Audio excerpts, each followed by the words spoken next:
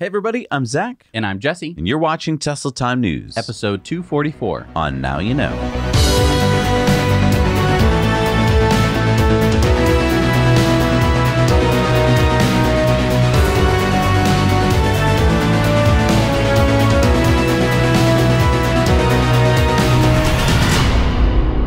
We're brought to you, as always, by our amazing Patreon patrons. We have a lot of great perks over on Patreon, so you can help support the show and get something for it. So head over to patreon.com/nowyouknow. We'd really appreciate it. And we're sponsored by BigBattery.com with the best battery prices in the USA, guaranteed. If you've got something you need to power from homes to cars, RVs to boats, and much more, BigBattery.com has you covered, offering the newest battery tech. Use the code NOWYOUKNOW to save 5% off your purchase today at BigBattery.com. This episode is sponsored by Keeps. Keeps is a subscription service that makes it easier and more affordable for men to treat their male pattern baldness online. Did you know that 2 out of 3 guys will experience some form of male pattern baldness by the time they're 35? I'm living proof of that. The best way to prevent hair loss is to do something about it while you still have hair left. With Keeps, a licensed doctor will review your information online and recommend the right hair loss treatment plan for you. Then your treatment is shipped right to your door every 3 months. Keeps offers generic versions of the FDA-approved medications for hair loss, which makes it more affordable. Find out why Keeps has more 5-star reviews than any of its competitors and why hundreds of thousands of men trust Keeps for their hair loss prevention. If you're ready to take action and prevent hair loss, go to keeps.com/nowyouknow or click the link in the description to receive 50% off your first order. That's keeps.com/nowyouknow. And before we get started today, I want to say Happy Mother's Day to my mom. We're recording this on Mother's Day. I want to say Happy Mother's Day to you, Mom. And Happy Mother's Day to all the mothers watching. Very excited about this year. All right, so let's get into these stories this week. I think everyone in Tesla Nation can breathe a big sigh of relief. Elon did a great job on Saturday Night Live on Saturday night. As good as could be expected, and I would argue even better. Here's Elon working in the famous Studio 8H in a writer's meeting, getting ready for the show. And let's go through the skits real quick. So there was the opening monologue where Elon said that he's the first host of SNL, and there have been hundreds, to have Asperger's. And this is the first time that I can recall that Elon has actually talked about this. I mean, especially publicly. And what a big stage to do it on. I mean, you're literally Saturday Night Live, like a huge live event. He could have brought this up at like a tiny little rocket conference. He could have brought this up at some kind of, EV event. Instead, he brings it up on Saturday Night Live, which I think, he kind of has to do because, as he mentioned, he kind of talks a little funny and people might not understand why he talks like that. Maybe he's not being sincere. He explained, that's just the way my brain works. I think that was a really big thing for him to do. It's really inspiring, I think, for people who have Asperger's. Yeah, I mean, 37 million people are estimated to have it around the world. That's 0.5% of the population. It's not a small number. And that's just the people who are pretty much diagnosed. Many people go undiagnosed. And I think that immediately warmed up the audience to him by, showing that he's human. And I mean, yeah, he was self-deprecating, but he also talked about his dreams for sustainable energy and life on Mars and being a multiplanetary species. I think that was really important, too, to kind of have a little bit of sincerity in his opening monologue. Not a lot of monologues are that sincere on SNL. Usually, this person is an actor and they know how to tell a bunch of jokes. And they plug their latest movie. Right. It's like, and you're going to want to see me in the next Avengers film. It's usually hilarious, but I think that it was really nice that he was able to be a little bit more sincere, talk about some things that were important to him. Yeah, then Elon brought out his mom, May Musk, to join him for a funny, awkward, but heartwarming Mother's Day moment where he talked about himself as a kid and he promised his mom a Mother's Day gift of, wait for it, Dogecoin. So after the opening monologue, we got a Lucid Air commercial and a Ford Mach-E commercial. We're going to talk about that more in a minute. But then we got the Gen Z hospital where Elon played a doctor that spoke Gen Z. And I think that he did a pretty good job on the skit. I mean, it seemed like he hit all of his lines. The timing didn't have to be perfect because they're all speaking, Gen Z, and we're all, lit, fam. You capping with me right now? You capping. He was not capping. Then there was the post-quarantine conversation sketch where Elon played a convincing nerdy guy at party. Yep. Then we got a VW ID4 commercial. Again, we'll talk about that in a second. Then Elon played the producer in love with his cousin, who's the host of an Icelandic TV show called The Uli Show. A lot of cousin jokes in this episode of SNL. A lot. Like, I think there were 3 skits with it in there. Weird. Way too much. Elon made a brief appearance as the creepy, guilty priest on Murder Dirter. Murder Dirter. Then he played Lloyd Ostertag, the cryptocurrency expert on the SNL news desk, where they kept asking him, but what is Dogecoin? And he finally had to admit that basically it was like a hustle. Right. But he said that it was to the moon. Dogecoin was rallying before SNL. It dropped about 10% during SNL. Interesting. During the course of about, a couple hours. But I mean, let's just think about it. He pitched it during the monologue and he pitched it during the news. It's Dogecoin. It's going to do whatever it wants to do. And it's been going down ever since. I think that it's, I'm not. Maybe it was pre-hype. I mean, maybe it was the fact that he tweeted out a lot of stuff about Dogecoin, like the Doge father. Right. And I mean, Lloyd Ostertag said that he was the Doge father, but it was like one line. Right. And that was it. I feel like maybe Elon wanted to do a little bit more, but they were like, no, let's make you not answer the question. It was weird. I think he's playing. I think this whole Dogecoin thing is a joke to him. And I think that it started as a joke. And it's still a joke. It's still a joke, I don't want, I mean, no, I mean, it's not what we should base the world's currency on. Elon went on to play Wario, the evil Mario, in the courtroom sketch that didn't really go anywhere, but we did get to see Grimes play Princess Peach. And I think that she did a fantastic job. She really got the whole, like, Nintendo fans, I'm sure that was exciting. Then we actually ended kind of strong, I think, for SNL, because usually SNL dies after the news. But we got 2 more good, I thought, pieces. We got Elon playing himself in the SpaceX headquarters as Pete Davidson, as Brad on Mars, has to save the new colony. And I was kind of hoping for about 10 seconds there that Pete was going to bust into a rap song, but it didn't go there. And I was like, it would have been awesome. I still think that it was really funny. It was nice to have like a light sketch about Mars. Usually everyone's so serious about like, you're going to have to go out into the radiation. But isn't that what he did? In like movies and stuff. Yeah, but it was nice to kind of take the sting off of it because he's just like, okay.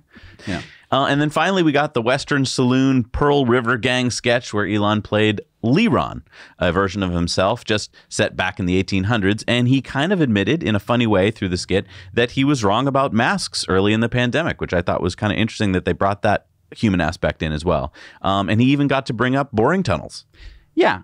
We're going to bore under the gang and sneak up behind him. Yeah. I feel like Elon accomplished everything that he could have hoped for with his appearance on SNL. He was funny. He was self-deprecating.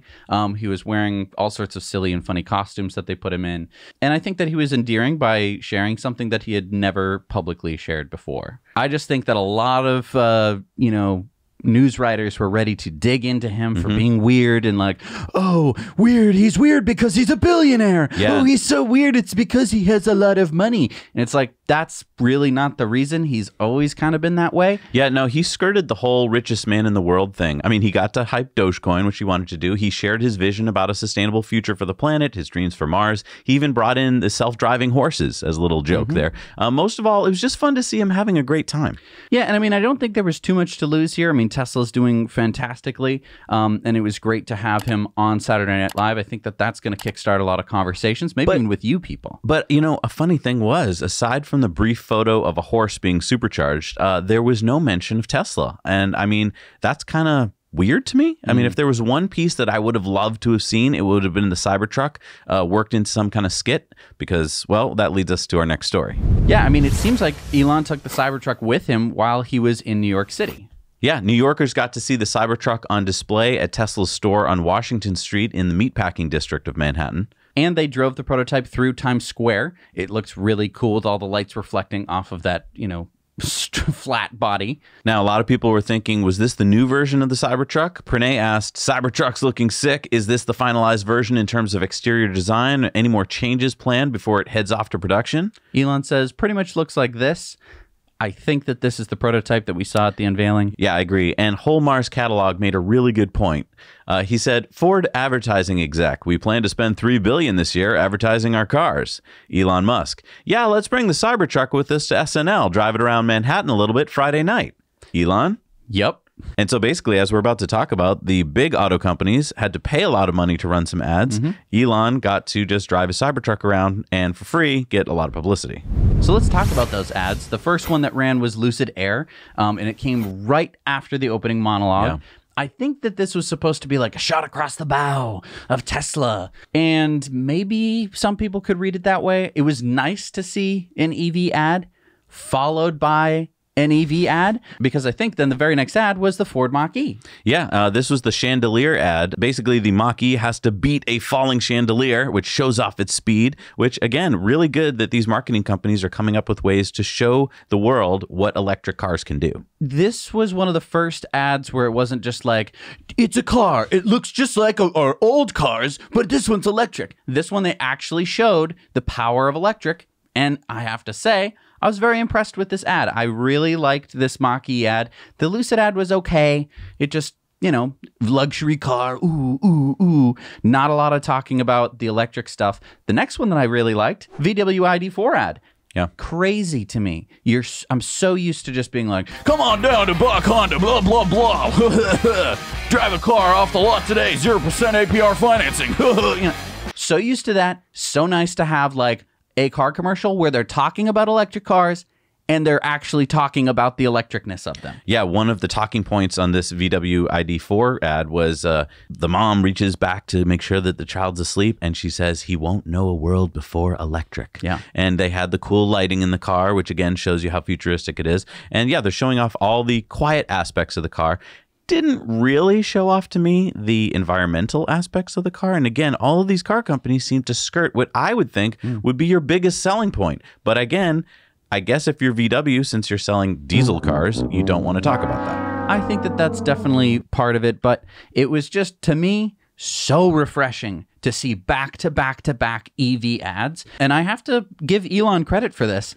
He is 100% the reason that they ran all those ads. Yeah. They knew that, they're like, okay, here we are in the meeting today. Davis, what do you think we should do?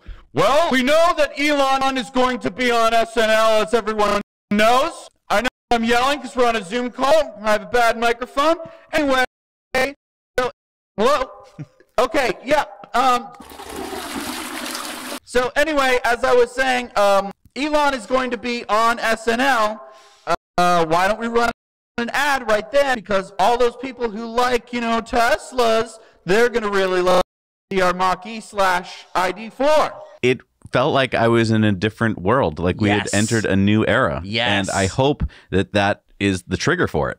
Yes. The sad part to me is that, of course, the Ford Mach-E, through no fault of Ford's, is going to be severely limited in terms of production because of the chip shortage. I think the same thing's going to be happening with the ID4. Tesla doesn't seem to be as affected by the chip shortage, which is pretty nice. Well, because they didn't cancel anything. Right. Overall, I think that it was a rounding success for Elon. It was a home run. Yeah, I would say that it definitely couldn't have gone any better. I don't think, you could have the jerks who would be like, oh, he's weird. Not really a fair comparison because he comes right out at the beginning and says, hey, I have Asperger's. And I think, again, that's really big of him. Really smart also to say, yeah, I'm a guy who relands rockets, so I am not your normal chill guy. Right. I thought that was huge. I think that was really smart. It was kind of a good introduction to him. Shows that he's self-deprecating, that he has a sense of humor about himself. Because, I don't think that we would see Jeff Bezos going on Saturday Night Live and making fun of himself. I just want to point out how important it is to work with professionals. When you have the writers at Saturday Night Live, and I'm not saying they're always the best, but when they kind of craft your monologue and you get to bring in pieces that you want to bring in and then they help you craft it, you get a message that really resonates. The problem most of the time with Elon is he doesn't pre-script anything and he doesn't have a person helping him write or produce. And so you kind of, unless you really know him well and can follow his speech patterns, you miss a lot of it. And I think this could maybe show him that, yeah, again, going back to our PR thing, if you have someone who can help you script the message, it's not lying, it's getting the message you want out to the people. And I think it shows that it's nice to have a group of people who, can tell the rest of the story. Elon, I think definitely held out his own for the opening monologue. But then for the rest of the scripts, as all SNL, scripts go, he was part of the story. Right. And I think that for, different events, I'm not saying that he's ever done a terrible job with an unveiling or something like that. But it is kind of nice if he isn't the only one who has to carry the whole day. Exactly. That's a lot of pressure for anyone. Yeah. And if you notice with any car company, it's usually not just one person spokesperson talking about the whole thing. They usually hand it off to a bunch of schlunkies. I'm not saying that Tesla should necessarily do that, but to have someone else who can kind of take over for Elon. No, I agree. To do a lot of the like explaining and some of the boring stuff. Then have Elon come out, hit something with a sledgehammer or whatever he's going to do. I agree. But gosh, I really wish that the Cybertruck was in there. I really thought that Pete Davidson would be in the back doing some rap video, and it would have been hilarious to see them like driving around New York. That was my only wish that didn't make it into the show. Maybe next time. But, you know, Tesla Time News is sponsored by Cybertruck Owners Club. There you'll find a crowdsourced reservation tracker that you can update and find your place in line. You can check out their website for Cybertruck news, discussions about everything that could have taken place on Saturday Night Live but didn't. And there's a community for Cybertruck enthusiasts and future owners. So moving from a very positive story on Elon to a very negative story. The Verge has been trying to make this story stick for weeks. Like, this story at this point to me is an old story. But hey, if no one buys it the first time you run it, why not just run it again? So it sounds like The Verge must have some pretty good ammo as they run a story that says, Tesla privately admits Elon Musk has been exaggerating about full self-driving. So let's read the article, shall we? The article relies heavily on a memo, which summarizes a 30-minute virtual meeting between Tesla's autonomous driving team and the California DMV back on March 9th. This memo was obtained via a FOIA request by the now infamous Tesla short Aaron Greenspan, who personally attacked us and tried to dox us, by the way. Anyway, he reprinted on his plainsight.org website.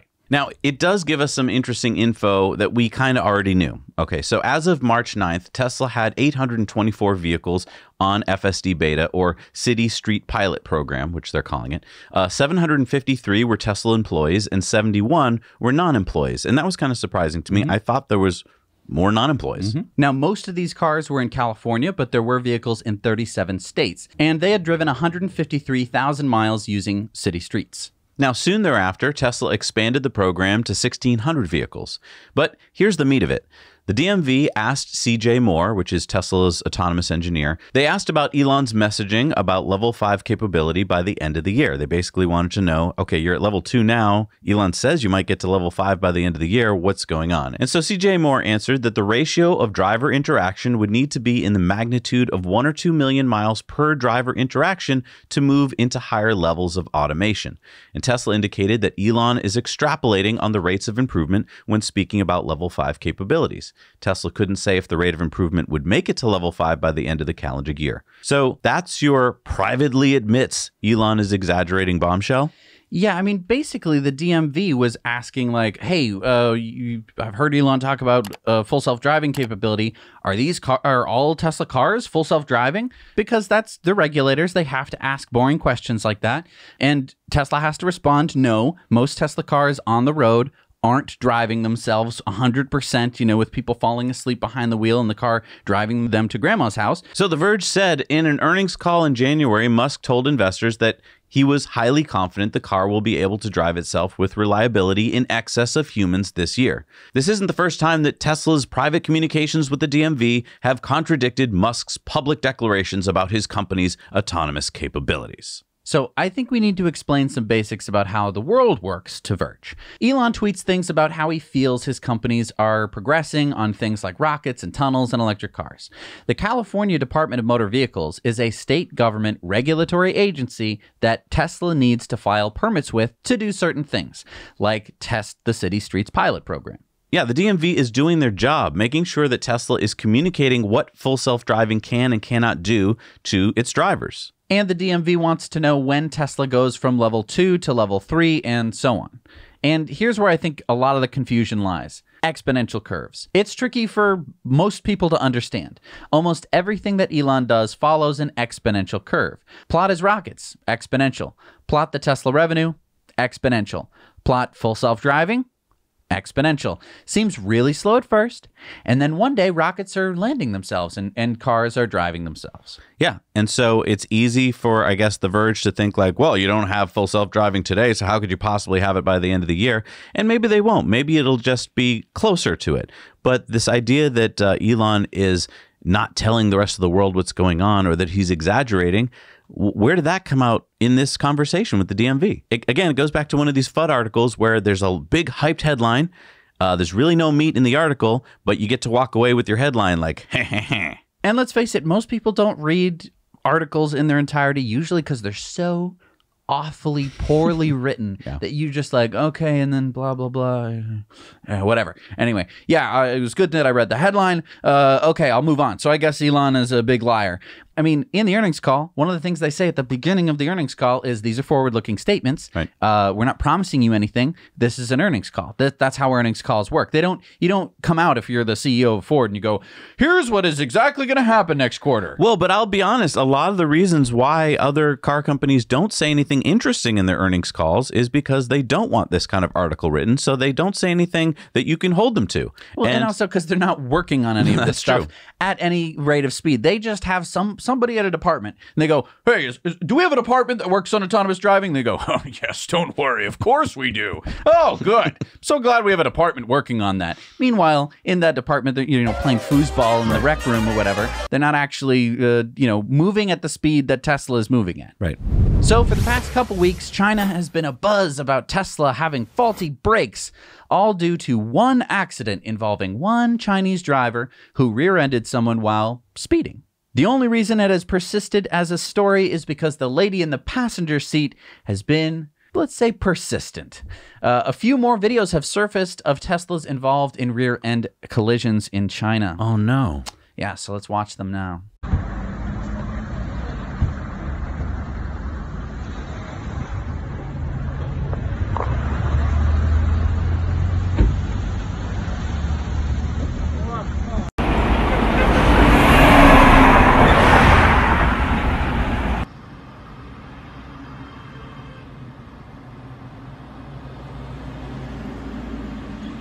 I'm sorry, wait. None of them hit the car in front of them. Right. In each of these cases in China, the Tesla stops, but not the rest of the traffic, not the rest of the cars. So maybe all of their brakes failed. Okay, so I'm sorry. If in all these cases, Teslas are able to keep from rear-ending the person in front of them, then this is showing how great their brakes are and maybe their automatic emergency braking systems. Where's this story? But what are you talking about? You don't remember the lady whose dad rear-ended someone going like 40 miles an hour of the speed limit? Yeah, I do remember that story because that's all they talked about. But why aren't they talking about this? We've got actual footage. Right. And, look, I'm not trying to say that this kind of thing is going to happen more often in China. There are pileups that happen all throughout the world. It's a common thing. Stop traffic. You don't realize it until it's too late. Even if you do slam on the brakes, you might go sailing into the car in front of you. Right. I mean, Tesla does have advanced warning features to let you know that cars are stopped in front of you. It has saved me a couple times. I'll tell you, I'm getting onto Sturo Drive in Boston and stuff where you have to suddenly you have to get over 3 lanes. So I'm like, okay, can I get over? Beep, beep, beep, beep. Oh, wow, I would have hit the car in front of me. Yep. I'd like to do a little PSA here if I could. I think everyone should go into their settings if you have a Tesla and put it into early warning. Yes. You have the choice as the driver, and you can do early, medium, and late. Why not early? Right. I mean, I'll be honest. I might be driving past like a parked car in the road, and it'll beep at me. And I saw the car. I wasn't going to hit the car. It was really nice to be warned because, what if I wasn't paying attention? Yeah. And what if I would have clipped it or sideswiped it? Yeah, because let me just tell you, if you're hearing that early warning all the time, I think you as a driver are a bad driver. Wow, okay. Well, good news is you won't have to keep driving for much longer. So Lion Electric, which just completed its SPAC and is now listed on the New York Stock Exchange and the TSX Exchange as LEV, also announced some big news last week. So Lion is building a 900,000 square foot electric truck factory in Joliet, Illinois, which according to Lion will be the largest all-electric medium and heavy-duty vehicle plant in the U.S. Now, the first trucks are expected to roll out of the factory in the second half of 2022. Now, it's interesting to note that so far, Lion has delivered just about 400 buses and trucks in its first 10 years of operation. So this plant, which will be capable of producing up to 20,000 trucks and buses per year, is a major move forward for Lion. Lion says the plant will be adding at least 745 new clean energy jobs. And yeah, I totally agree with you. It's kind of easy to forget. This company has kind of been hand manufacturing and delivering trucks up until now. And now this factory is going to, I think, start going into overdrive. I'm really excited about it. People have been very excited about Lion for a long time. I've always had to kind of temper my resolve just because it was like, yeah, They're great. They're making these buses, but they aren't making them in vast numbers. Again, this factory is going to change that. And this is a supply and demand thing. This is showing us that we've hit the part of the curve, the inflection point, I think, where we've tipped it, because they would not be building a factory if they didn't feel they had the demand. And so, you know, up to this point, you could have been like, whoa, why can't they make more? Maybe it's because they didn't have enough orders. Now, I think their sales department is like, can we build them faster? And that demand helps drive financing, which is like, how do you build a giant factory? Oh, that costs a lot of money. Yeah, you need good financing. How are you going to get good financing? You need investors. And how are investors going to know to finance? Good demand. So when you hear about like a municipality that's buying 2 buses and you're like, oh, 2 buses, whatever, that's just the beginning, right? They're probably going to want to buy more buses after they do their little tests. And the more municipalities that you hear about that are buying these buses and trucks, the more demand there is, and Lion can start producing more. And I think we've had 4 years of pent-up demand because of the last federal administration. Yeah. So there was another Chevy Bolt fire on May 1st that not only destroyed the car, but also much of the owner's house. The owner of this 2019 Chevy Bolt had charged his Bolt in his garage to 75% state of charge and then unplugged it. So this fire appears to have started in the middle of the day while the whole family was at home. Now, luckily, everyone got out unharmed, but they suffered hundreds of thousands of dollars of damage, and the family won't be able to return home for at least 6 months. This Bolt was bought brand new and only had 19,000 miles on it. It had not been driven that morning, and it had been unplugged for several hours when the fire started. Now, GM told Electrek that 4 of the 6 Bolt fires that happened last year had started after the owners had driven the battery down low and then charged up high. So GM's temporary fix had been a software fix to only allow the batteries to charge to 95% state of charge. The owner of this Bolt had already done that fix and had gotten the recall notice in the mail that morning. And I just want to talk about, what if this had not been a Bolt but had been a Tesla instead? I mean, we had to kind of scour the news sources to get you the story. If this had been a Tesla, I gotta believe it would have been national news. And this is just such a bummer for me because I like Bolt owners, right? They chose to drive electric. Bolts, just by the fact that like GM doesn't have very good marketing on the Bolt and that the dealers don't know what to do with it. They're just trying to get them off their lots. Really good deals on Bolts. This sucks for Bolt owners because now you're worried that you have a firebomb sitting in your garage where your garage is sometimes the only place that you can charge something. So now you're going to have to what? Go get an extension cord. What if you put in a level 2 charger? I'm really worried about this data point because up until this point, I was hopeful too that basically maybe if you just limited the batteries charging that you could solve this problem. If this is true, if this owner really had done what he said, and I think he did, then why did this battery catch on fire? And this to me is just like, you know, GM, you subbed this out. You subbed out this whole powertrain basically from battery to motor to tire practically. And this is what you get for it. You didn't do your due diligence. And it's not like, you know, this guy was at the drag strip. Right. It's not like he was, you know, racing the car or was going on the highway going way too fast and crashed into something. No, he had it parked in his house. He had put 19,000 miles on it. This guy was not some crazy driver. And it gives all EVs a bad name now because, you know, when this story does make it to the average person, they're just going to think EV's bad. Right. And it's, I mean, it's really unfortunate. And also this fix that they did, you know, this like, oh, we'll reduce the range fix. Really not cool. No, first of all, I think if you're a Bolt owner, you should get, you know, a lawsuit going, a class action lawsuit and say, look, we don't want you to just fix it with software. We want a new battery pack. Right. Now, I know that basically the recall, there's 2 recalls. The first recall is to bring it in, nerf your battery pack to say, oh, you can't charge high, which already sucks. Then the next one is they take in your car, do something to it to look at the battery, and then decide whether or not the battery needs replacing or not. My guess is that there's a certain batch of parts, I don't know if it's the battery or some other part like the BMS that they know is bad or could be bad, and that they're having to check it, and it probably takes a long time, to, you know, hours in the shop to check it. But like, GM, speed that up. This is an example of why you cannot leave those cars out there. But for Bolt owners, are you really going to trust GM that they did their due diligence? That they didn't just like, oh, you know, here's what we do at the GM shop. We take it in, we wait 2 days, we hold it for 2 days, and then we give it back to them. Okay, there's your car, Mr. Whatever. We didn't have to do nothing to it.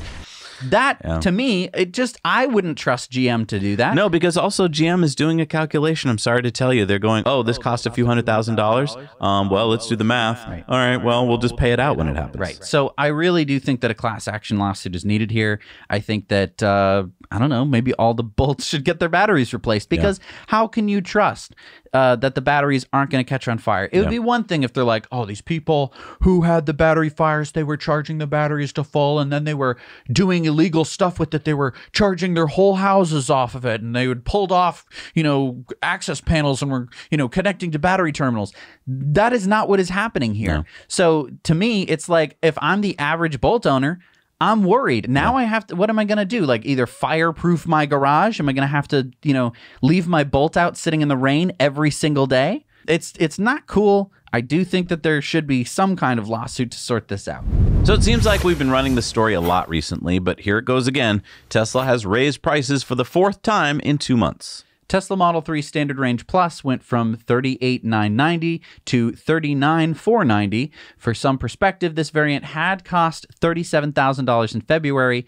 Now it's up almost $2,500. The Tesla Model 3 long-range all-wheel drive, the price went from $47,990 to $48,490. This variant had been $46,490 in March, now up $2,000. The Model 3 Performance price has stayed the same at $56,990. The Model Y long-range all-wheel drive price went from $50,990 to $51,490. And the Model Y Performance stayed the same at $69,990. Now, we have been conjecturing that these price increases were because of the likely upcoming tax rebate being reinstituted by the federal government, but maybe this is just because of the increased demand Tesla is seeing. According to Electrek, Tesla has already sold out of all 4 models, that's S, 3, X, and Y, through the end of Q2, and we see that reflected in the estimated delivery times on Tesla's website. Yeah, I mean, demand is through the roof. It's all kind of hitting now, if you think about it. The refresh S and X, people were waiting and waiting and waiting for it. That's now hitting. The Y, the word has finally gotten out, and people are seeing it driving down the streets and like, oh, wait, they have an SUV now? Exactly. So, yeah, this is, I think, everything's firing now. And I think that a lot of people who are like waiting for the Model S refresh, either took a look at it and were like, I don't want that weird steering wheel, or they're going, I can't actually afford that, and they're going to buy that Model 3. Yep. So NIO just announced that they are launching into Norway. So first, let's talk about the cars. NIO will first launch the ES8 all-electric SUV, followed by the new ET7 sedan next year. Next to the stores, NIO will open a NIO House. Now, a NIO House has a showroom, a coffee shop, a daycare center, a library, a meeting room, and social spaces. So this is a big building. That'll be open in Q3 in the center of Oslo. In 2022, NIO will open 4 spaces, which are much smaller. They're typically less than 200 square meters or 2,100 square feet. And those will be opened in Bergen, Stavanger, Trondheim, and Kristiansand.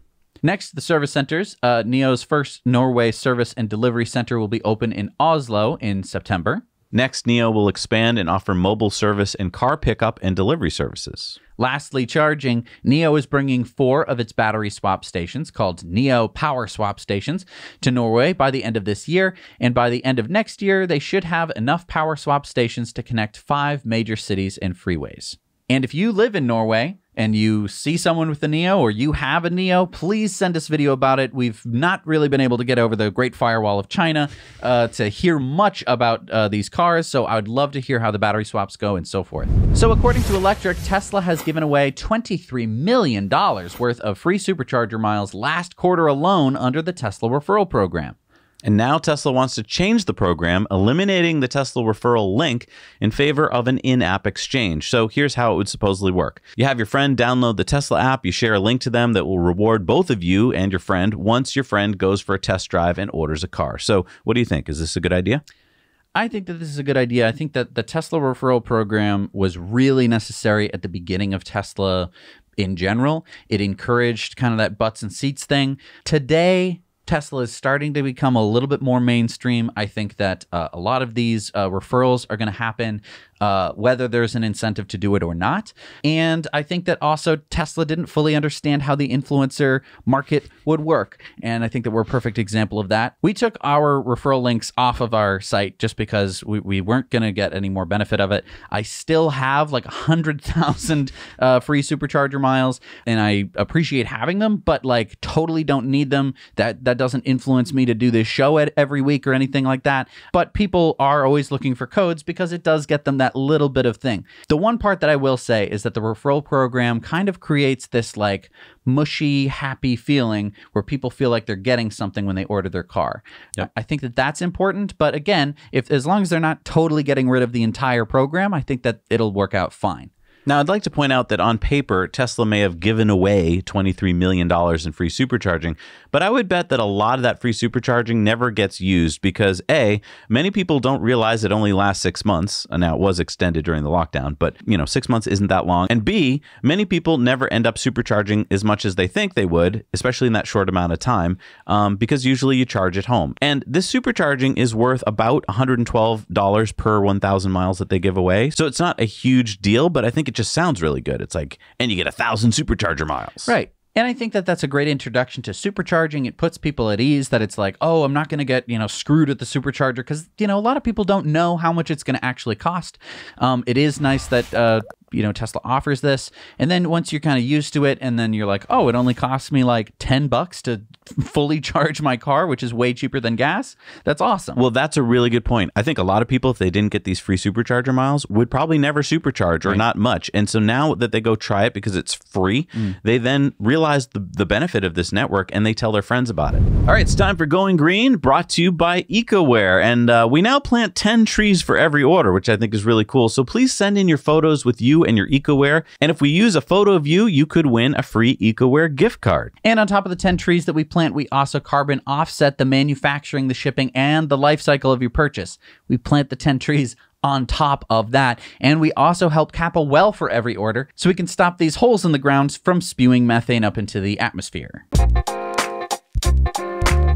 So you know that we love e-bikes on this channel. We have a whole other YouTube channel called Now Let's Review, where we've reviewed a ton of e-bikes. We just posted a new review of the HyperScorpion by Juiced Bikes, which I think might be my favorite e-bike so far. Yeah, the HyperScorpion is a lot of fun. It has a huge range, up to 70 miles. It has both front and rear suspension and a moped-style seat, so it's really super comfy to ride, which I also love. It is this big headlight that's easy to see, and it even has turn signals. And it comes with these left and right rear view mirrors, which now I kind of can't live without. I love being able to see the traffic behind me. And if you want, you can go super fast, up to 30 miles an hour in race mode. And it has torque and cadence sensing, which I know a lot of people watching are like, what does that mean? But it just means that when you pedal, the motor gives you a very smooth power. So it's not that jerky, like on, off, that you get with a lot of other e-bikes. Right now, the price is $26.99, and you can get $50 off by using our link in the show notes below and the code WELCOME50. Yeah, Juice Bikes is based in San Diego, California, and they have great customer service. They can barely keep up with demand right now. I believe the model that we reviewed, the HyperScorpion, will be coming back into stock at the end of this month. And I've been finding myself taking this bike out for almost all of our daily rides now, pretty much exclusively, and it's because I like it so much. It has the power when you need it. You can just twist the throttle and get through a tricky intersection real fast. But also what I love is that when we were riding slowly through like a nice quiet road, you can turn it down to say eco mode and pedal slowly, and the bike goes slow without any of the jerkiness. It's just a nice, smooth ride. So for more information and our whole review, our e-mobility expert Ethan did a fantastic review over on our Now Let's Review channel. The link is down below. Go check it out. So remember that lady who said F Elon Musk last year? Wait, that was last year?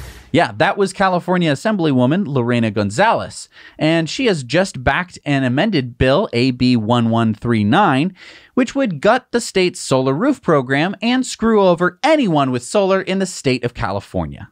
Wait, what? Yeah, so her bill would make going solar more expensive for every ratepayer, including non-residential consumers like schools and farms, including those on care rates or living in multifamily affordable housing. It would eliminate 20-year grandfathering for 1.0 and 2.0 customers, including schools and farms. It would introduce new grid access monthly charge, which would add $50 to $86 per month for the typical residential solar use. Charge would be higher for larger non-residential systems, and the bill hurts low-income and at-risk communities the most and does nothing to create equity or diversity in the market. Quite the opposite. It moves California backwards. Why is she doing this? Well, this Democrat assemblywoman is doing what PG&E wants. I'm sorry, PG&E? Pacific Gas and Electric, that is California's by and large energy grid. She is doing exactly to the letter what PG&E wants. PG&E has been hurting, mostly because of their poor handling of the California wildfires, and because people now have solar and are making their own power, and they want money. And they haven't been able to extract the money from these ratepayers the way that they wanted. So now they want to change the law. They want to take something where people were grandfathered in to a certain rate of electricity because that's how they were going to afford to put solar on their roofs, because that's how you do a calculation over time. You say, oh, well, if that's the rate that I can pay, I could save money by putting solar on my roof, which is exactly the point of why those laws were put into place in the first place. And now they want to go back on them. This not only hurts people who now want to go solar, it hurts people who already have solar on their roofs right now. So I want you to go kill this bill, and I want you to vote out Lorena Gonzalez because she does not deserve to be in the office. Yeah. Down in the show notes below, you will find a link. This is where you can basically just send a message off straight to your representative. So yeah, call your representatives, let them know that this bill, AB 1139, should never pass and should never see the light of day again. Wow. And if you want to tell more people about this, we have a clips channel where we cut these news stories into bite-sized clips that you can share easily. So head on over to the Now You Know Clips channel and share this. Especially if you have any friends that live in California. So TechCrunch's Mark Harris seems to have uncovered a little tidbit, a little morsel regarding Tesla's Battery Day. If you remember back to Battery Day, Drew Baglino, Tesla's VP of Engineering, and Elon spent a couple slides talking about how inefficient the current technology is when it comes to traditional cathode process. And they showed this slide. Yeah, you have to take metal from the mine, add acids and water, and then stuff happens, and then you get a bit of cathode and a whole bunch of wastewater. Now, I'm paraphrasing here, but basically about 4,000 gallons of wastewater for every ton of cathode material made. Drew and Elon said that Tesla has a way of recirculating the water. They said, as you can see, a whole lot less is going on here. We get rid of the intermediate metal, water, final product cathode, recirculate the water, no wastewater at all. And when you summarize all of that, it's a 66% reduction in CapEx investment, a 76% reduction in process costs, and zero wastewater. Much more scalable solution. So what Harris has uncovered is that it appears that just 2 weeks before Battery Day, Tesla acquired a patent application from Spring Power International, a small company based outside of Toronto, Canada, for $3. Now, it could be that Tesla bought more than the patent because Spring Power's website was replaced by a single holding page just 1 week before Battery Day. And now 3 of its employees, including CEO Michael Wang, appear, according to their LinkedIn pages, to work for Tesla. The 3 patents that Tesla bought for $3 appear here in Appendix A. Innovative process to produce cathode materials for rechargeable lithium-ion batteries, and process for recovering spent materials in rechargeable lithium-ion batteries, and method to produce cathode materials for lithium-ion batteries. Now, the other Spring Power employees, Yang Lu is now a senior research engineer at Tesla, and Amrit Bogan is now a cell engineering technician at Tesla. And remember, Tesla has done this before. They acquired Hybar, which is a Canadian firm, and a lot of other smaller firms when they need their technology. And so this $3, I think, is because we haven't seen the whole picture yet. This is probably just a piece of it. I don't think they were like, can we buy that for $3? I think this was part of a deal where it's like, hey, do you want to come work for Tesla? Or, you know, we'll pay you money to acquire the whole company. because that company appears to be gone. So Ford announced their e-Transit vans last year. We learned about the 198 kilowatt or 266 horsepower motor, the 67 kilowatt hour usable battery, the 126 mile range, and the 115 kilowatts of fast charging. And we learned all about the different configurations, but we didn't learn about the pricing. Until now. Yeah, Ford announced that the starting MSRP price will be $43,295 for the cutaway or box truck. And then on the high end, $52,690 for the high roof extended wheelbase cargo van. Now, Ford has a website for you to register your interest, and these vans will be going into production next year with no hard date yet on deliveries. But I want to talk about the price. Yeah, if you are a service company and you need a van to do your work, electricians, plumbers, contractors, I think this is about what you're expecting to pay for a van. Right. Now, I know that a lot of people might say like 126 miles of range. Zach and Jesse, that's not enough range. In some cases, I'm sure that it's totally not enough range.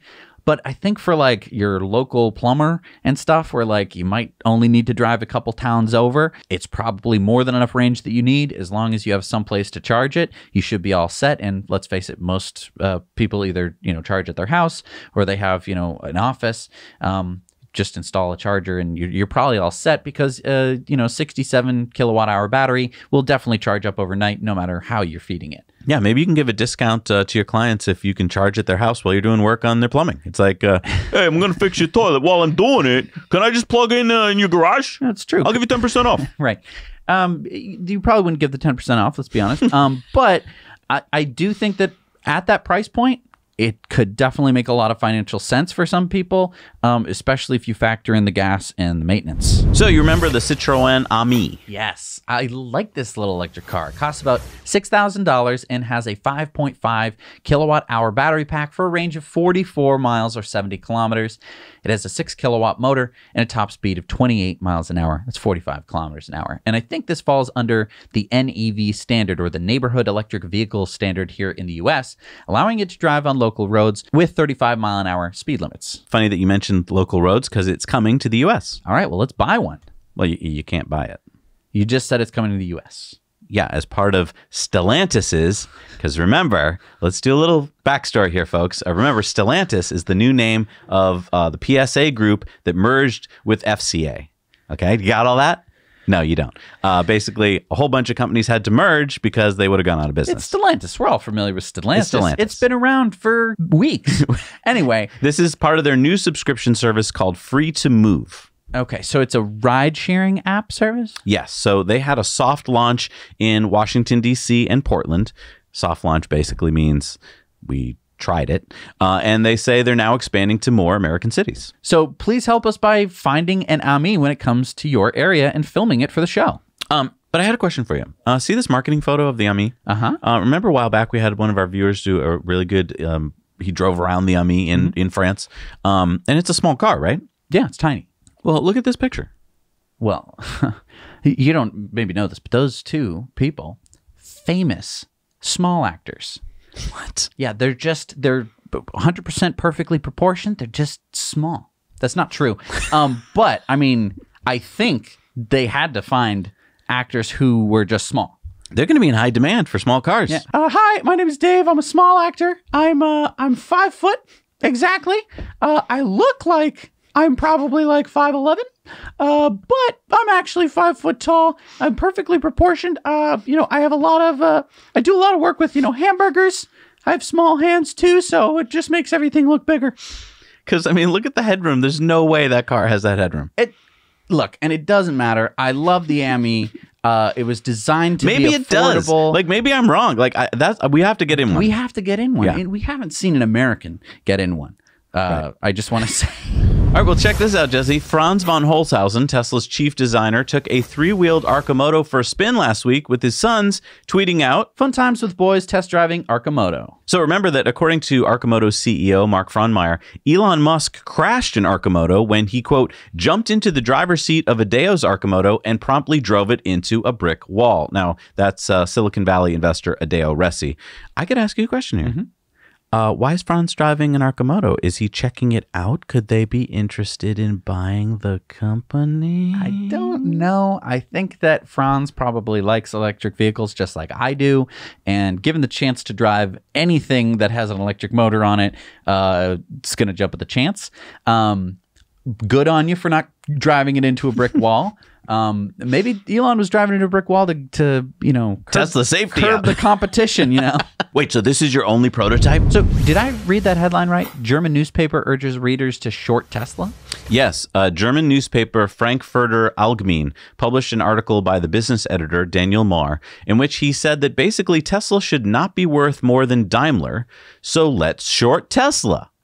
He writes, and this is Google translated, so I'm sorry, but are the markets mistaken? Why should a 7-fold market value for Tesla be justified with only 1/10 of the profit? Yes, the future is traded on the stock exchange, but Daimler has just presented a very fancy electric car. Who says that only Tesla will make real money with electric cars? Are the markets just too stupid? Only by joining forces can it finally succeed in bringing the magician of the markets, who Elon Musk undoubtedly still is, to his knees. If the Tesla share price breaks, and that's what we expect, by 10%, our turbo short gains 50%. At 20%, it's already 100. And if Tesla even slips to the pathetic Daimler level, our secret weapon wins 427%. Wait, so what is he talking about? A super short? Yeah, he's basically saying that you can short Tesla. So he's trying to do what all the other shorts have been trying for years because he thinks it's overvalued. He thinks, hey, Daimler's this amazing car company. How can Tesla be worth more than it? Daimler just came out with a fancy electric car. Yeah. Which, define come out with, because I haven't seen one on the road yet. And also, sure, it's fancy. Yeah, let's call it unaffordable. A very big difference between the EQS or whatever and Tesla Model 3 in terms of price. Maybe it's not as fancy, but I think that more people are going to buy a Model 3 than they're ever going to buy an EQS. Moore does warn his readers that they can lose everything if Tesla's stock goes up just 20%, but he says that Tesla's stock doesn't have momentum and believes it should crash. Oh, right, because of that bad because of the because Elon because the Tesla killer's coming, Jesse. Oh, I'm sorry, I forgot that one. Yeah, such an old argument. The Tesla killers are coming. Look at this unattainable car. All right, Eli is here again with us for the Starman report. SpaceX has just successfully landed their Starship prototype SN15. Starship heading back to the landing zone.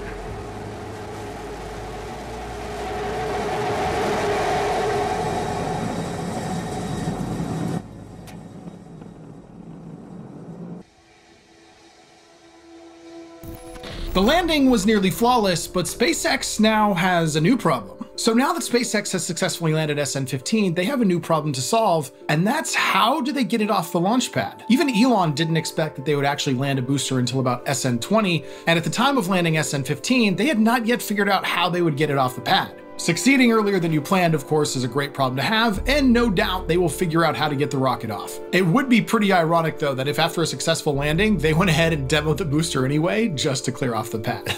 A notable follow-up to the launch was the story by Atlantic. Elon Musk is maybe, actually strangely, going to do this Mars thing. And it's really great to see more mainstream outlets waking up to what all of us here watching know, and that is that Mars is really going to happen.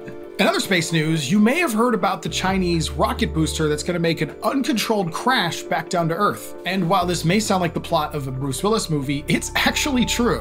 What happened is, during the launch of the Chinese Long March 5B rocket, it was flying faster than expected. So instead of the main booster crashing back down to Earth, it went out into low Earth orbit. So what this means is there is a core stage of the rocket, which is about 98 feet tall, 16 feet wide, and it's spinning out of control orbiting the Earth, and any day it's going to re-enter Earth's atmosphere. There are two things that make this significant. It's the largest man-made object to ever perform an uncontrolled re-entry, and it has the potential to hit an occupied area.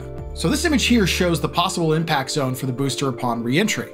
There is a large amount of unoccupied land and ocean in this zone, but there is also some major cities, which is causing some people concern. The statistical probability is that it won't land on anyone's home and no one will be harmed, but it does seem a bit scary because scientists don't actually know where it's going to land yet. And you're probably wondering, how is that even possible? Well, it's because this is an uncontrolled re-entry, and we can only be roughly accurate when this object will succumb to Earth's gravity and make its final re-entry. The benefit of controlled re-entry is that we use thrust to guide the rocket, we choose the entry point, and we know exactly where it's gonna crash down, but this tumbling hunk of metal, we just have to wait for physics to run its course. Could we shoot it out of orbit? Yes, we have the technology, we could set up a missile and blow it up, but that would likely only cause more devastation as it could destroy countless number of satellites in orbit and even put the lives of the astronauts on the ISS in jeopardy. Thank you so much for watching this segment of the Starman Report, and back to you, Zach and Jesse. Oh crap! So I'll go outside and I'll just check to make sure it's not coming down. No, it already crashed. Yeah, it crashed into the ocean because keep in mind the surface area of the Earth, mostly ocean. What's up, China? You've done this before. This is the second time with this rocket that you've done this. Can you stop doing that? Whatever. Whatever? You put stuff up, comes back. It hit the ocean. Nobody got hurt. This time? Yeah, what are the chances? Anyway, thank you, Eli. If you want to check out his channel, The Starman Report, for more great space news, and you can get Starman suits and the adventures of Starman graphic novels at starmangifts.com. All right, it's time for Into the Future.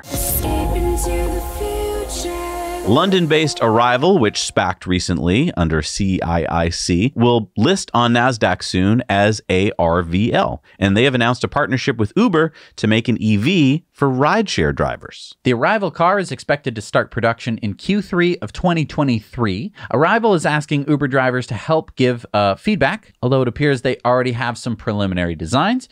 You can see that they've removed the front passenger seat and replaced it with like a box or a footstool. Now, doesn't this look a lot like the interior of a Model 3? And like, why ask Uber drivers for help if you've pretty much already designed it? And then what about autonomy? Yeah, no mention of autonomy. It seems to all be about Uber drivers. And I think that's where they're totally missing the mark here. I mean, because they have talked about how their other vehicles, their buses and mini buses are going to have autonomy. Why wouldn't you want your robo-taxis to have autonomy? You don't want to tell the Uber drivers that. My guess is it stealthily built in, like driver's seat, actually an ejector seat. As soon as they turn on the network, you're out. Yes, but these have steering wheels and they don't have a front passenger seat, so you're just throwing away like a quarter of the passenger space. It could be retrofitted, you know, whatever. Yeah, I don't know. The other question here is that I think that Arrival is planning to build these in their micro factories. I'm really interested to hear your thoughts. Do you think that the micro factory model and this new Uber vehicle is the way to go? Please let us know. All right, it's time for Sunspots.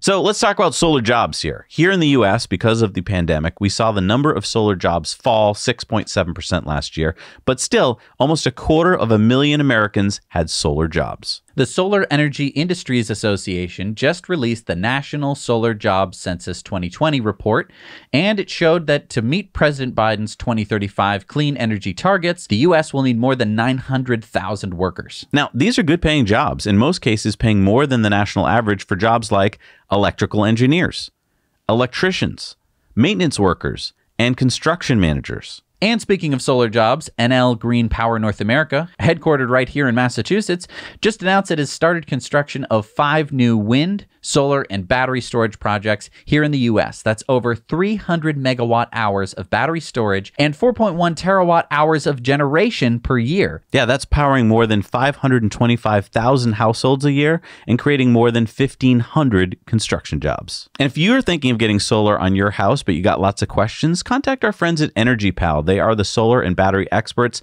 that help homeowners go solar for less. Their link is down in the show notes below. Time now for our video contributor story. We got Trevor with a story about his father's Toyota Tacoma recall. Hey, Zach and Jesse. This is my father's Toyota 2006 Toyota Tacoma. And we know how much Tesla gets blown out of proportion when anything goes wrong with their vehicles. I'm wondering who's heard about this. This was a recall for Toyota for 2006 to 2014 Toyota Tacoma extended cabs. Just replacing a mild thing on the truck. The frame seems like a big item. Just wondering if this hit the mainstream. My dad was saying that about 1 in 3, he guesses, is probably the number that had to be done, and some were coated. The newer ones were coated. His is a 2006, so it had more damage than like rust damage than maybe a 2014 would have. So about 1 in 3 just got the frame coated. His got changed out.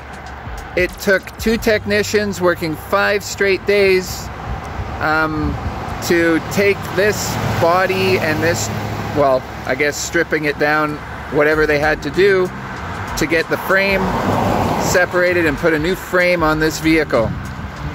Under warranty because it was a recall. Now you know. Yeah, so it turns out that Toyota paid $3.4 billion in class action lawsuits over rusty truck frames. That's a total of 1.5 million Toyota Tacomas, Tundras, and Sequoias. The settlement allowed Toyota not to have to admit any wrongdoing. Funny thing is, this wasn't the first time Toyota trucks had frame rust problems. Yeah, Toyota had to fix many 1995 through 2000 Tacomas, 800,000 trucks, and then Toyota recalled 2001 through 2003 Tundras for frame rust. Oh, and the 2005 through 2011 Tacomas were recalled for leaf springs that could rust and break. If only you could make a truck out of some kind of metal that is strong, but it doesn't rust. No, there's no such metal. Dang it. All right, it's time for the Patreon bonus stories, and we're going to talk about a guy that you should arrest and Elon's salary. So check it out on patreon.com/nowyouknow, and for only $1 a month, you get to see all of our stories.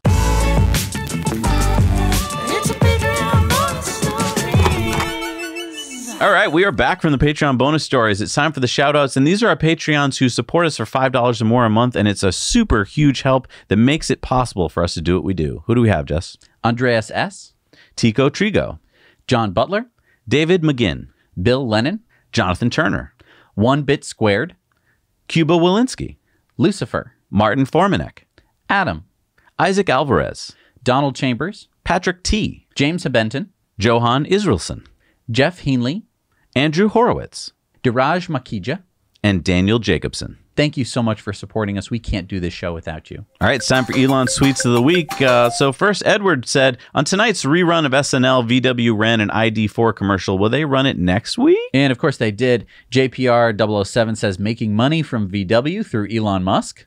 Irony Man. And Elon said, ha ha. John Andrew Entwistle said, Elon should be more focused on Earth.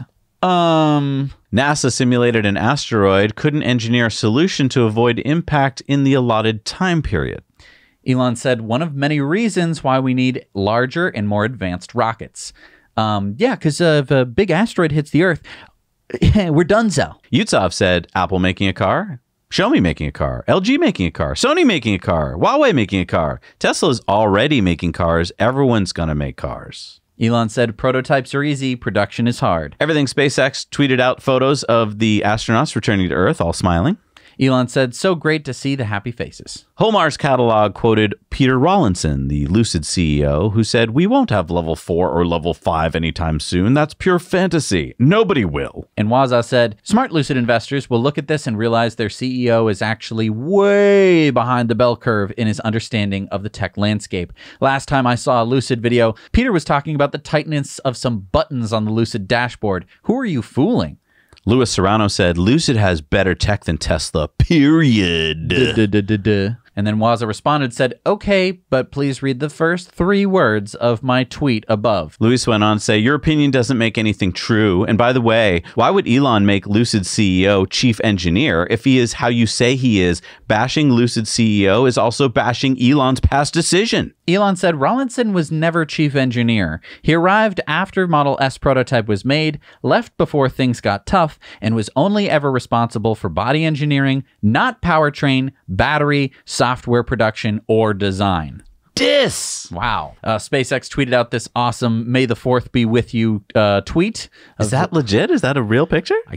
I think it is. Michael Sheets said, news. SpaceX says it has received more than 500,000 orders for Starlink satellite internet to date, but the $99 deposits are fully refundable and do not guarantee service. Elon said only limitation is high density of users in urban areas. Most likely, all the initial 500,000 will receive service. More of a challenge when we get into several million user range. So Tesla's head of autonomy, Andrej Karpathy, has figured it out.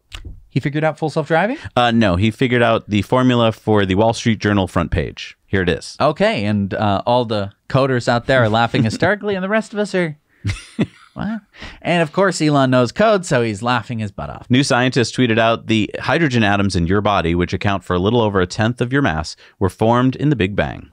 Elon says, which means about 1/10 of you is 13.8 billion years old. I'm surprised he didn't go with a yo mama joke. That explains a lot about how I feel today. David Sachs says, if you want to change the world, don't just create a startup, create a movement.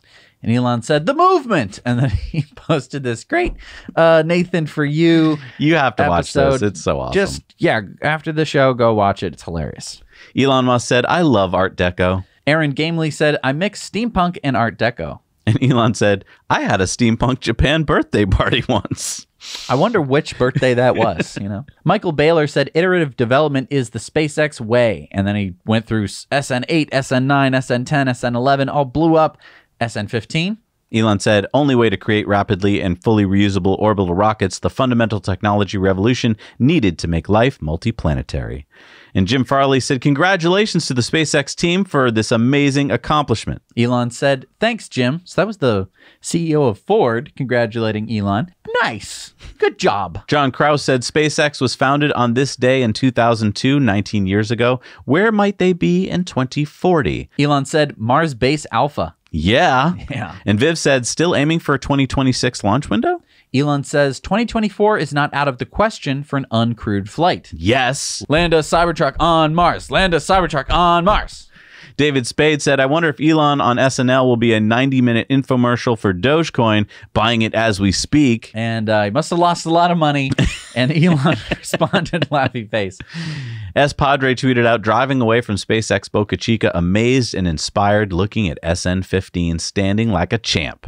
Elon said, nice shot. And then Money Money Money said, I've always felt that Dogecoin was in a way Elon's private stimulus for the people. And Elon said, that is how I feel about it. I didn't. A little strange. Okay. And Cosmic Perspective said, this is history, the first landed starship. We are so inspired by all the teams working to turn sci-fi into reality. Congrats to SpaceX and Elon Musk. Elon said, we'll use this as my wallpaper. And I think I will too. And then Elon tweeted out this meme, which is hilarious. And finally, Elon said, first time a Falcon rocket booster will reach double digits in flight. And we're talking about the launch that just happened of 60 Starlink satellites from Launch Complex 40 in Florida. Wow. All right, it's time for the poll. We had asked a question. What was it this week? We said, how do you think Elon did on SNL? 248 people said that he did great. 44 people said that there was at least one good sketch with him in it. Only 7 people said that he did badly. Yeah, he did not do badly. He was perfect. Yeah, it was really good. I mean, for SNL. Yeah. All right, it's time for Community Mail Time. Community Mail Time. What is this? We've got answers to the universe? Let's see some Tesla features. Open garage door.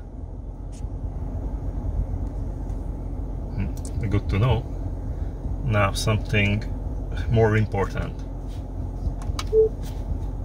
What is the purpose of life, universe, and everything? Now you know. Our buddy John spotted this 3-row Model Y in Virginia. Take a look at that license plate. Nice. And our buddy Sean said the best way to charge your Tesla, using only solar power, built using VW Dieselgate blood money in your work's competitor's parking lot. Nice. So, wow. Yeah, I guess that is the best way to charge your EV. Hard to do that with a gas car. And then Ralph got this amazing shot. It's a bird. It's a plane. No, it's Starlink. So that's a long exposure shot, which is why it was long. Oh. They don't look like elongated pieces of rice. Don't worry. And then this meme slaps. Thank you to Steve. For those of you who need a little bit more context, that's Gordon Johnson in the bottom. Oh, the famous Tesla short analyst guy. Famous. Infamous. Stupid. Loses a lot of money if you listen to his trades. So be wary. And this is from Pirates of the Caribbean. Right. Yeah. All right, it's time for Supercharger reviews, and these are sponsored by our friends at Evannex, the Tesla community's accessory store. If you're looking for awesome accessories for your Tesla, check out Evannex and use our discount code NowYouKnow to save $10 on purchases over $100.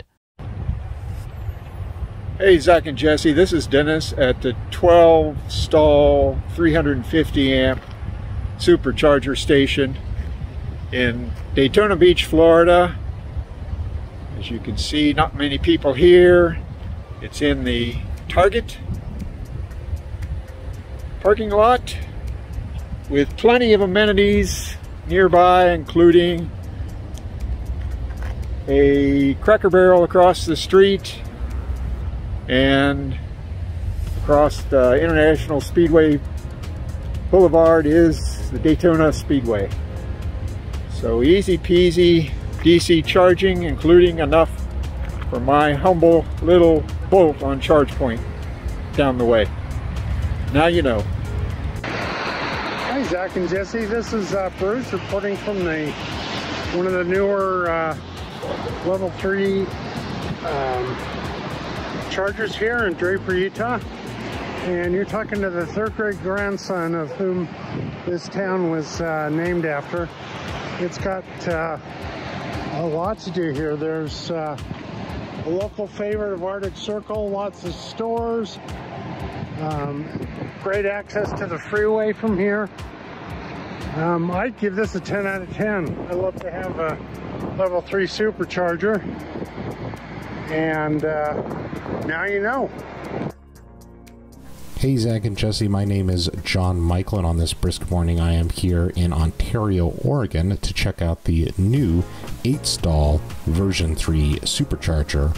It's located just off of Interstate 84 in Ontario, Oregon, next to the Idaho border and the Snake River. There are several strip malls here with various shopping needs and fast food restaurants, as well as dine-in restaurants, anchored by a Home Depot and a Walmart. Today in my 2018 Model X 100D, I was able to get 77 kilowatts with no battery preconditioning, although it is a brisk morning out. It was a little bit difficult to find off of the road, a little bit hidden in this parking lot, so I will give it an 8 out of 10, and now you know. I'm at the 16-stall urban supercharger in Marin City, California, just a few miles north of the Golden Gate Bridge. The superchargers are located prominently placed at the entrance to the Marin Gateway Center, a shopping center which has all sorts of facilities, including a CVS, a Subway, a West Marine, all kinds of things. And it's open on the weekends and on the weekdays as well.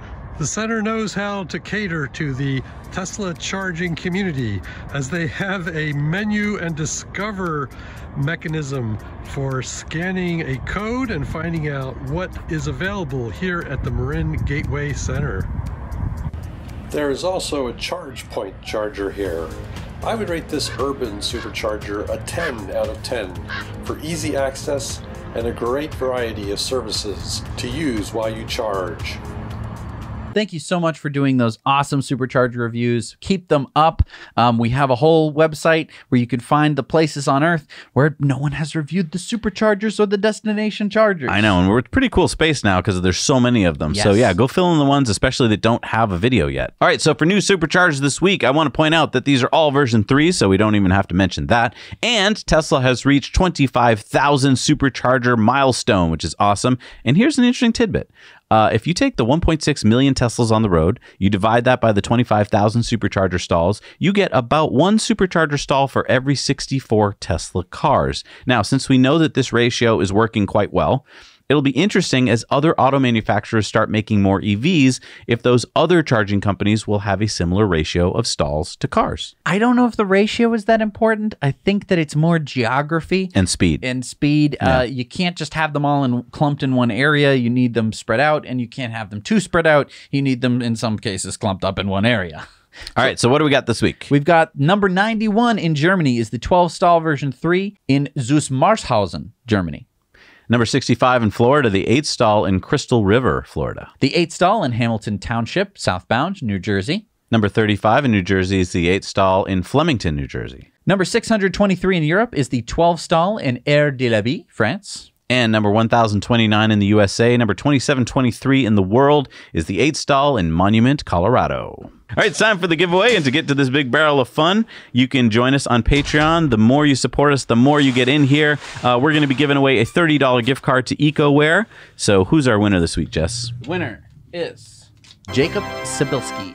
Jacob, congratulations. You have won a $30 gift card to EcoWare, where we design everything with solar energy. We completely carbon offset it. When you buy a tea, we plant 10 trees, and we also cap a well.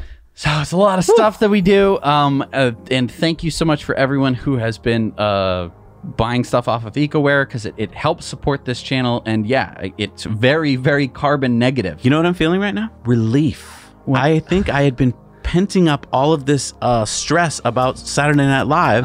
And now, because Elon did a fantastic job and it was awesome and funny, I'm just like, because I was kind of afraid, I think, that we were going to go out into the world and people were going to be like, oh, you like that guy who totally flopped? Right. But he didn't. Did a great job. So, Elon, awesome job. Congratulations, Elon. Give yourself a pat on the back. I think everyone appreciated that kind of some lighthearted fun. Yeah. We're all hopefully coming out of the pandemic. And also, it's just really nice to see him having a good time. Yeah. So much of the time we hear him and he's kind of stressed. He's on an earnings call or he's talking about something that went wrong. Here, he was just having a good old time dressing up as, Wario or, wearing some funny wig. And it was just like, this is fun. And congratulations on the rocket landing, and congratulations on the other amazing accomplishments. There's so many this week.